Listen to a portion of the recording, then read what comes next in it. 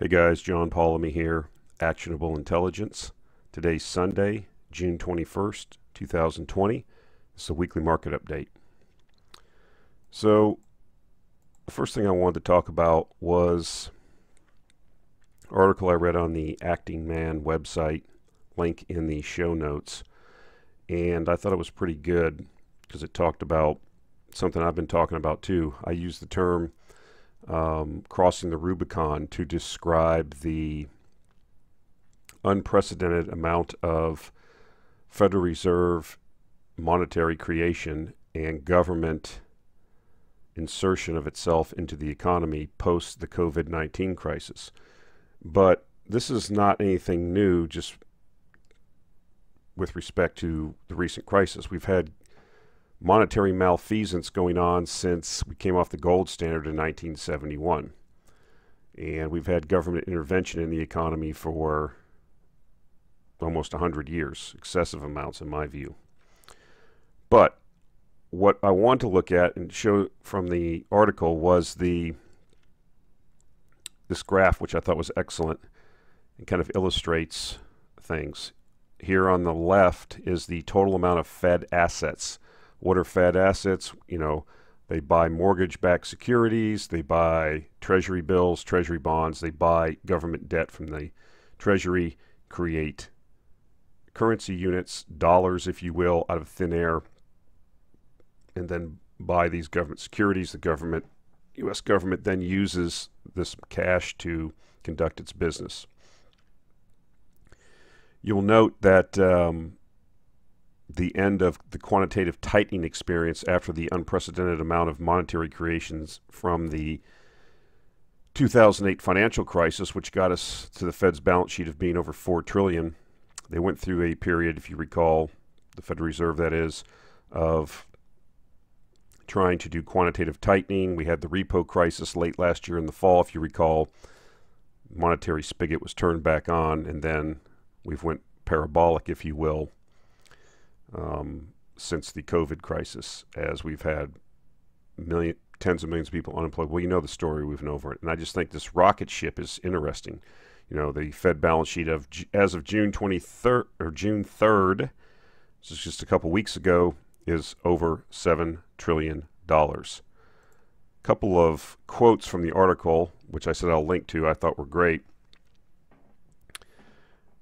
So it started out with Jay Powell planting a happy little money tree in 2019 to keep the repo market from suffering a terminal seizure.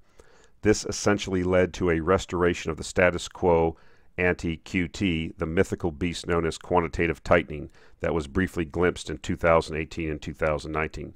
Thus, the Roach Motel theory of QE was confirmed. Once a central bank resorts to quantitative easing, a return to standard monetary policy becomes impossible. You can check in, but you can never leave. Or as the old Roach Motel advertisements, roaches check in, but they can't check out.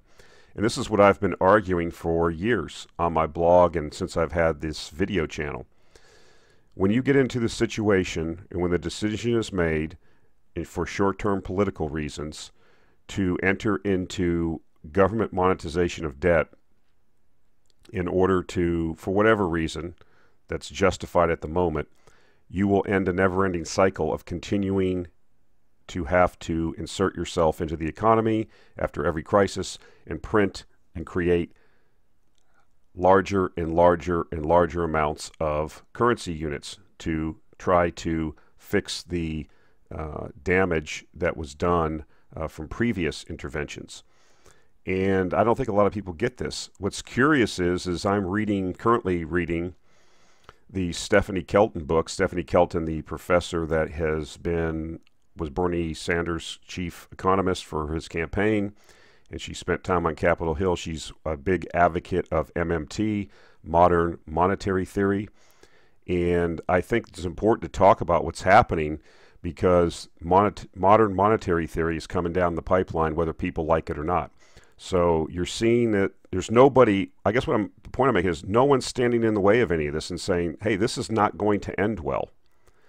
And it's like I said before, it doesn't matter what I think personally of the policies or whether I think they're going to work or not work. It matters to kind of understand where the policies are going, what they are, where they're going, and then what are the possible ramifications of that such that we can position ourselves to take advantage. Because a lot of people are going to be hurt by this, in my view at least, and many others.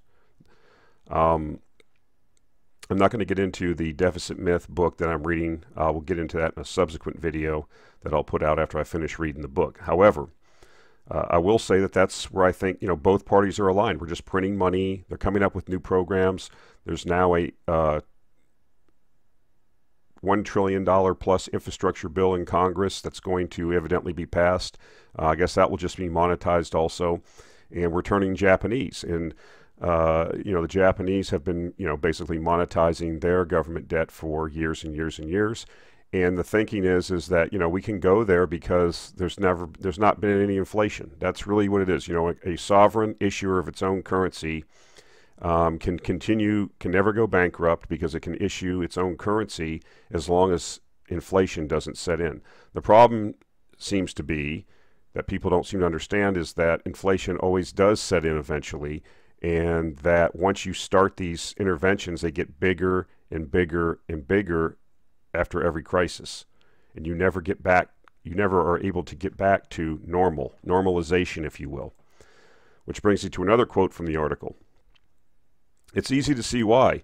Any attempt to seriously reduce outstanding central bank credit will bring about the very situation QE was intended to prevent, i.e., falling asset prices and an economic bust.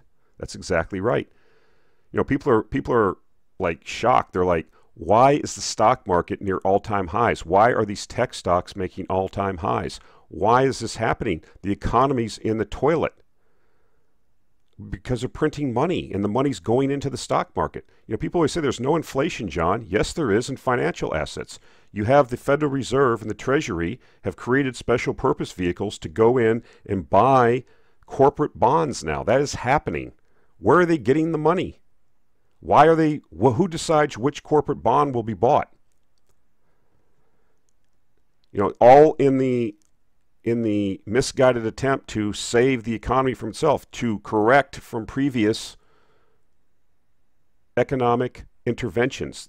It's like being on an icy road. You start to slide, and instead of just letting off the gas and you increase the speed, and then you overcompensate the steering, and your swerves get bigger and bigger until you fly off the road and go into a snowbank. Except you can get a tow truck, and 9 times out of 10 you won't, you're none hurt. This is going to end in disaster. So seemingly no one in officialdom ever stops to ask why that should be so. Talking about the very situation that QE was intended to prevent. Ostensibly the reason given is we self-inflicted this economic depression on ourselves worldwide because of the wrong data that we had. I'm not going to get into that again. I mean, people did what they probably thought they should do.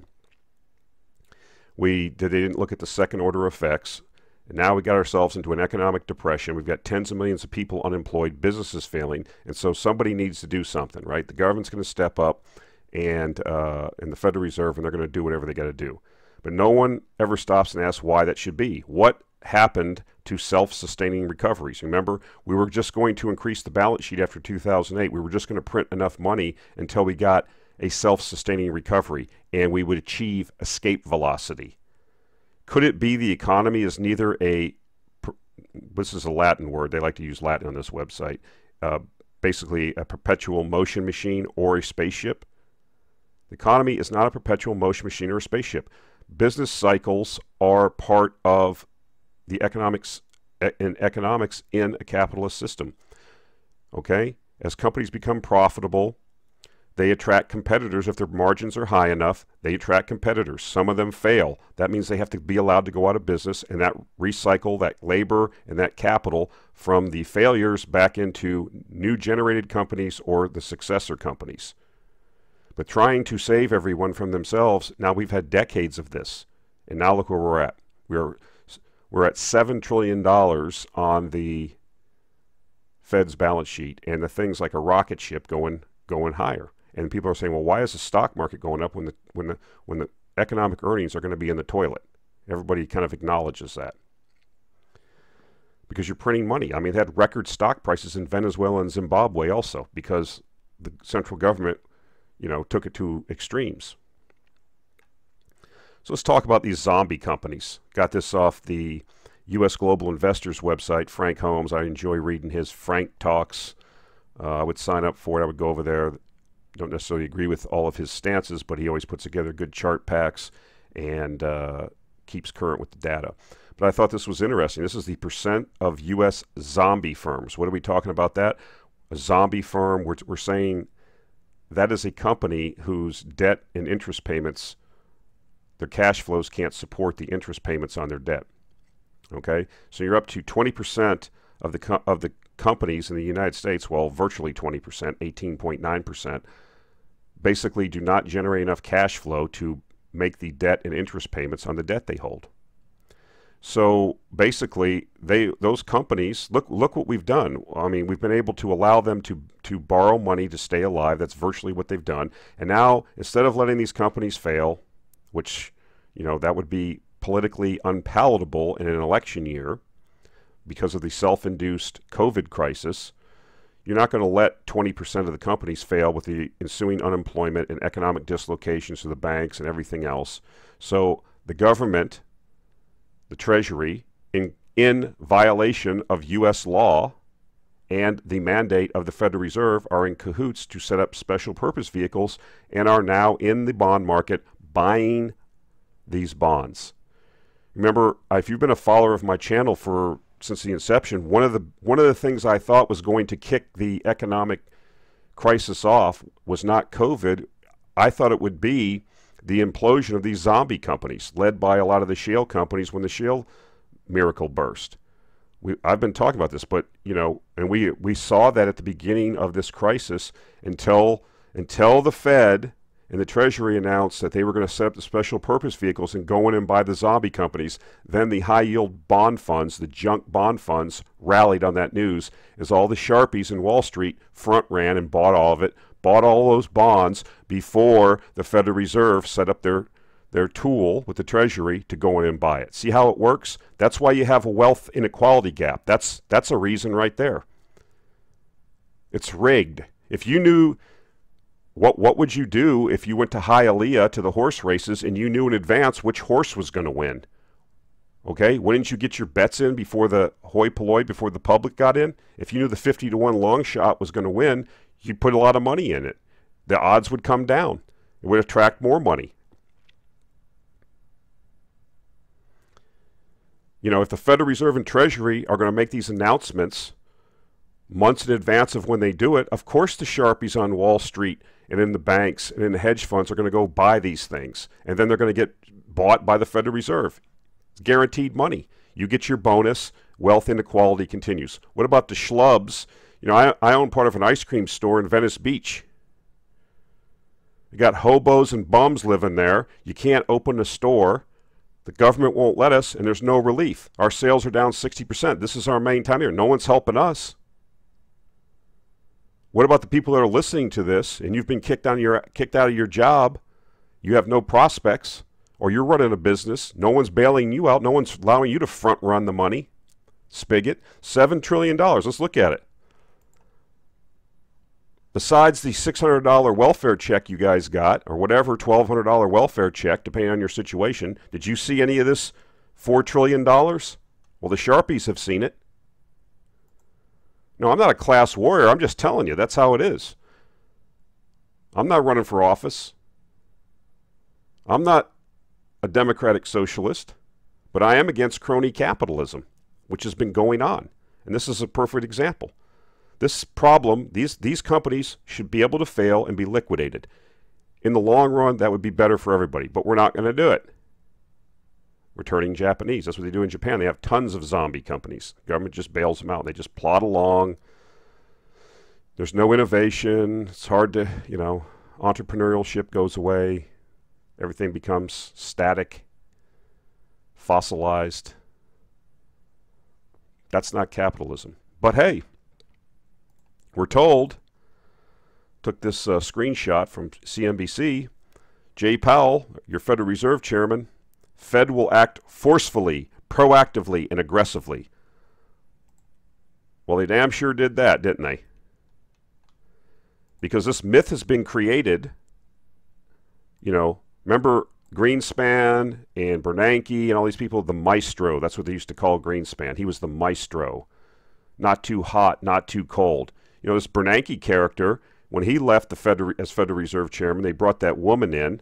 I can't even remember her name now, Janet Yellen. Now this Powell, this guy looks like a total fall guy, schlub. Another multi-millionaire. This guy's a centimillionaire. Okay, so who do you think he's playing to? You don't think he has any conversations with any of his former colleagues? He's just sitting there with all of our best interests and the best interest of the 330 million people at large of the United States. I mean, grow up. So the point is, we have to see things for the way they are. We have to prepare for them. They're going to print whatever. I never thought I would see this. Is it going to be 10 trillion, 20 trillion, 40 trillion? Who knows? But they say here, he says, that the Fed will act forcefully, proactively, and aggressively. Are they going to buy my old baseball card collection that, you know, tanked 90% in the 80s? Because it's for sale if they want it. I'll start going around to flea markets and buying up Beanie Babies. All right, let's shift gears a little bit. So this week, this is a 1,100 megawatt coal plant in Germany that just came online. Why am I showing you this? Well, Germany has been the focal point of the green movement, the movement to reduce CO2 emissions to zero. And in order to do this, the Germans created, I can't pronounce the word, they have this word for it in German, and it's like 50 letters long, but anyways, it basically means energy transition. And so what they said they were going to do is they were going to invest all this money in renewables. They were going to get rid of these coal plants.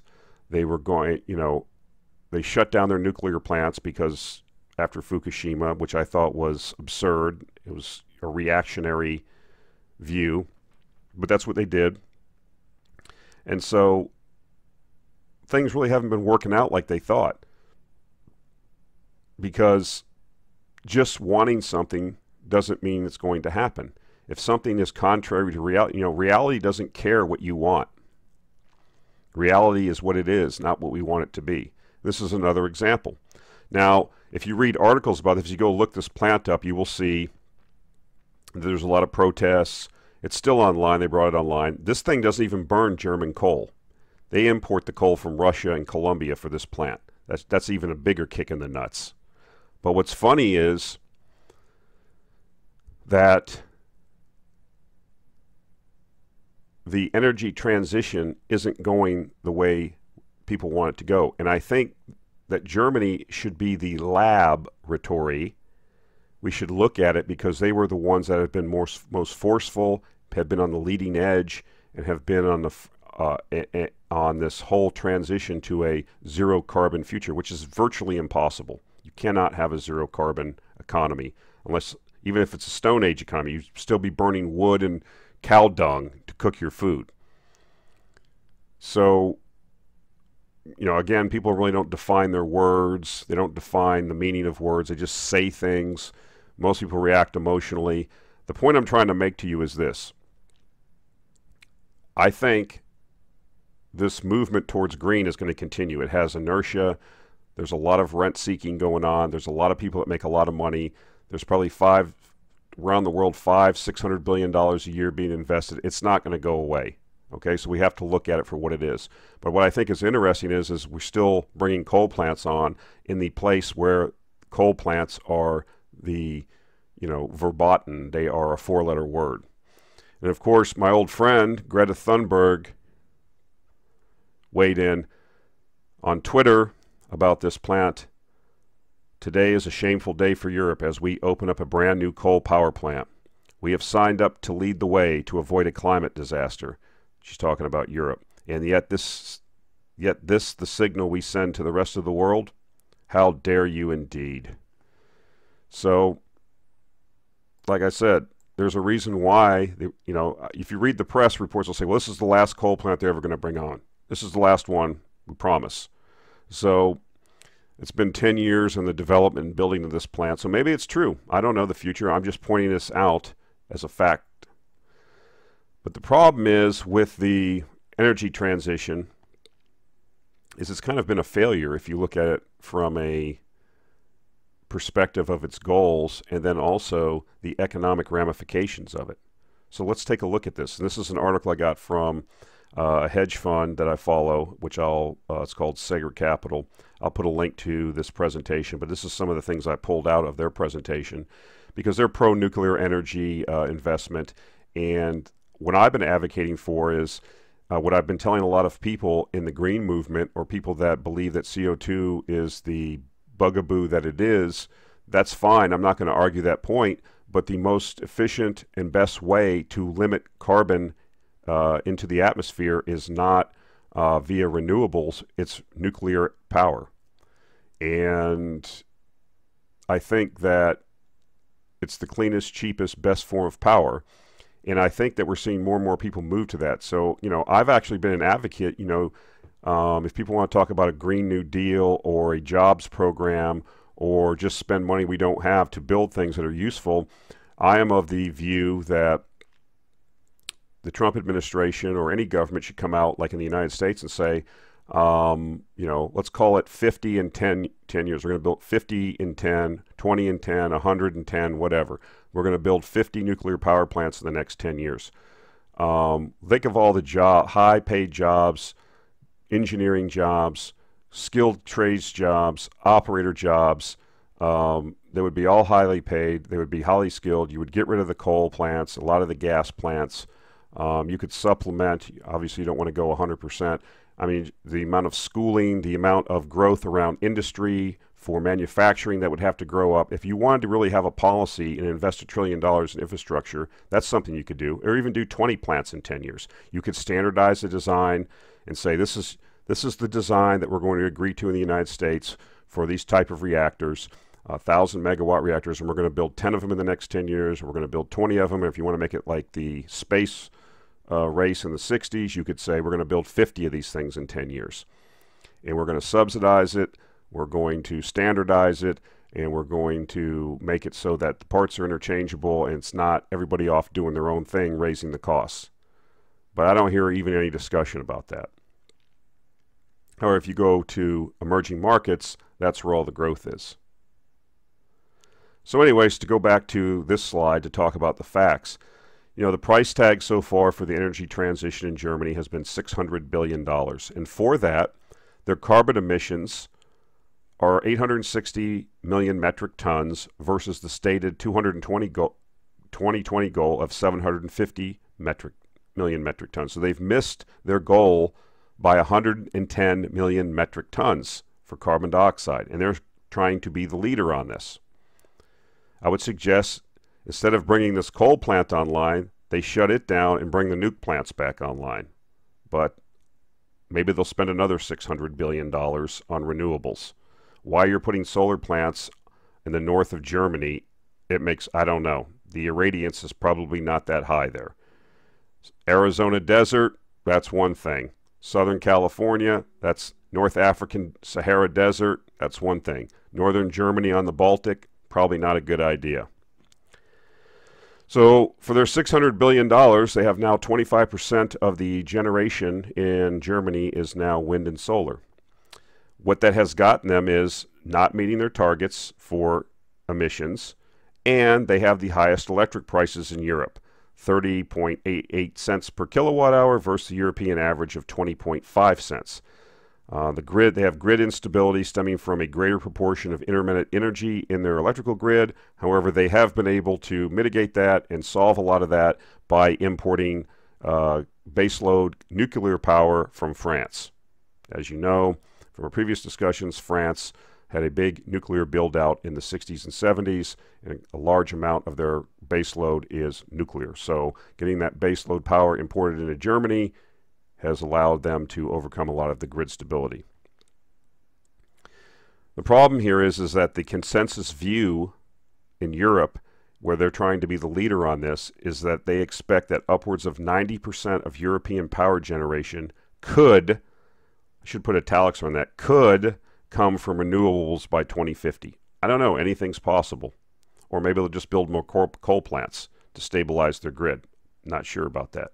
I can tell you one thing though, as emerging markets like China and India and these other places build low-cost, reliable nuclear power, or use low-cost, reliable natural gas power, they will have a cost advantage for their manufacturing that Germany is giving away. Germany is a manufacturing powerhouse in Europe, and yet they're paying the highest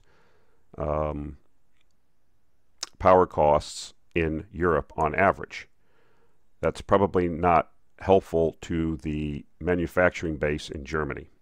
But I don't, I haven't deep dove this. So basically, what if Germany, the question I ask here is, what if Germany would have spent $600 billion on nuclear energy instead of renewables? Where would their emissions really be now? I suggest they would probably have met their goal or far been in exceedance of it. For the price of $600 billion, they could have built 50 or 60 or more nuclear power plants and probably retired all their coal plants and did away with a majority of this renewable situation. But they've chosen not to do that. And, decisions and choices have consequences. So what I'm telling you is that I think, long story short, in a roundabout way, this is actually positive for nuclear energy. If the goal is, and it is in the West, is to get more green, ESG is a real thing. If the people in Western Europe and the United States, Canada, Australia want to move green, they want to be the leaders on it, I think they're going to find, except for some smaller situations like we've seen, like, in some of these countries, they're going to have to move to, people are going to have to acknowledge that nuclear power is going to have to be part of the solution. Regardless of what Europe does or the United States does, it's still going to be a growth industry in the emerging markets, because these people in the emerging markets understand facts and reality, and they understand that it has to be part of the generation mix, which it is, and that's why it's growing.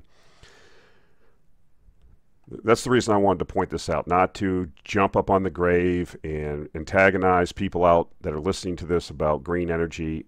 I work in green energy, okay? It is what it is.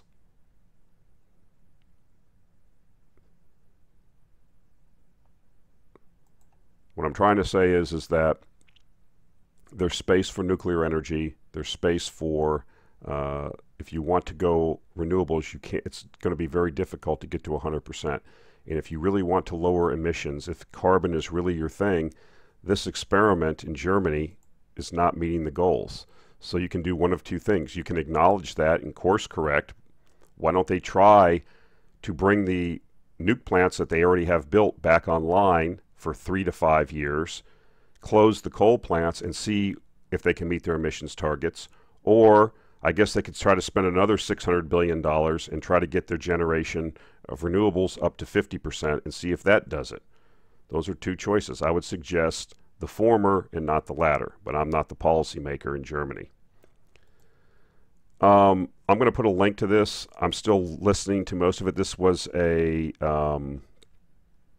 Sasham Cove Partners, old friend of the show, Mike Alkin, who we follow, who I think is probably one of the most schooled up people on uranium and the nuclear power fuel cycle and investing in it, speculating in it, was part of a roundtable presentation, and I'll put a link to this.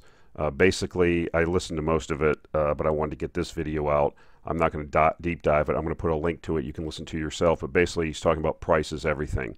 And he goes through the inventories, the production, the cost that is necessary, the incentive price that is necessary to get people to commit capital to building new uranium mines. And the fact that you can't just build a new, we're going into a deficit situation with uranium, which we have talked about ad nauseum on this channel. But yet, when it becomes recognized, and it has not become recognized because this uranium market is so opaque, and the information is so controlled by the consensus, which is basically one entity that may be not accurate, when it becomes well known where we really are vis-a-vis supply and demand, and once the long-term contracting cycle starts with utilities and they start to discover that the amount of fuel that's available is not going to be sufficient, we are going to see the price rise very rapidly, and I think overshoot what is necessary to stimulate new production to come online to fill the gap, the supply gap that has developed. And right now, we're still waiting for a sentiment change. We've had a nice, steady increase in the spot price, and people are frustrated, people are exhausted, but I'm not. This is how these things play out. I still do not see any difference in the thesis. I don't talk about it a lot anymore because there's really not much more to talk about. You just have to wait now. Supply is down and continues to get constricted. Demand continues to grow. And the fact that even when we do reach the incentive price, that it's going to take years to build or permit, build, and bring online new mines, I think is going to give us a bigger price increase and a longer duration bull market this time than we've seen in the past when it comes to uranium. But I'm going to put a link to this video. You can check it out, and you can leave some comments in the comment section. Tell me what you think about it. You can tell me what you think about uranium. I mean, I think you got to be careful. I've said this many times. I'm focusing on what's really investable in this nuclear uranium fuel mining market. You got to be careful what you're buying. I'm seeing a lot of companies come to market trying to raise more cash again, right? Because to keep the lights on. I've talked about that also for the duration of this channel. There's very few companies that are investable in this market. There's only like two in my mind. That would be Kazatomprom and Cameco. If you want to speculate in the juniors, you really need to understand how quickly can they bring production on, what they're really trying to do. Are they just marketing, legacy mines that were part of the last bull market and they didn't get put in production then? Anybody can say, well, I have these uranium mines, or Union Carbide or Caminco found these mines back in the 50s and 60s, but they may never actually become a mine. You have a resource, but it's not actually ever going to become a mine. You have to know that and understand that. And that company is just going to keep issuing shares to keep the lights on. You have to understand the difference between what's investable and what's not. And as I've said before, there's nothing wrong with buying uranium, spot uranium, part of uranium participation if it's at a discount. But I know everybody wants that 10 to 1 and 100 to 1 shot, so people are not going to be dissuaded. But I think this would be excellent because Mike probably has more information. He talks to everybody. He's really letting a lot of good information out on this video, so I'll put a link to it and you can check it out. All right, that's it for this week, guys. I appreciate the support. I think we cracked 4,000 listeners now. Please, if you want to help me out, if you enjoy the content, I'm very provocative, I know. Some people like the content, some people don't. This is life. I'm not here to please everybody. I've been in politics before. Half the people are not going to like what you say regardless of what you say. So that's just how it is. Some people like it, some people don't. Some people agree with some of the things I say. Some people don't agree. We all have our opinions. We all have our views. Hit me up in the comment section. I'm happy to have that dialogue. If you are interested in understanding how I'm transforming these types of discussions and thought process into actionable stock picks or investable or investing vehicles or speculation vehicles, you can take a subscription to the Actionable Intelligence Alert newsletter, of which I will put a link in the comments section, or you can also go to my Patreon, which I'll put a link, and if you agree to a $5 subscription, which you can cancel anytime, I will give you the current months. This is very important because I don't seem to be able to communicate this. If you agree to support the Patreon for $5 a month, I will give you the current months or recent months, because sometimes we don't have a new pick, but the most recent pick of the Actionable Intelligence Alert newsletter stock pick. That's not an ongoing thing. You don't just, $5 a month and you get the pick every month. That's not how it works. It's a one-time deal. But some people do like to support me on Patreon. Some people appreciate this. If you just like listening to these videos and you want to help me out, consider subscribing, and that helps it out. Comments, sharing the videos, that helps the algorithm, and we attract more and new viewers, and that is helpful to me also. Okay, guys, appreciate it. We'll talk to you next week.